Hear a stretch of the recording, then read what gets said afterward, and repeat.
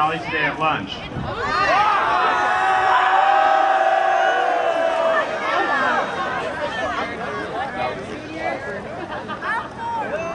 As some of you may be aware, there was an incident last night at Gunn High School between our juniors and senior classes.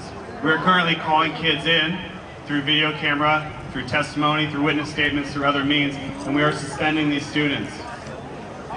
Juniors and seniors will be deducted points, substantial number of points. And we will not be having today's rally. We will let the school know if this continues for Thursday and Friday as well. I strongly encourage those students who were involved to speak with Mr. Bergson or I rather quickly. It would be very good on your behalf. You don't want to be called in without coming to see us first. Thank you. Feel free to disperse. You can't!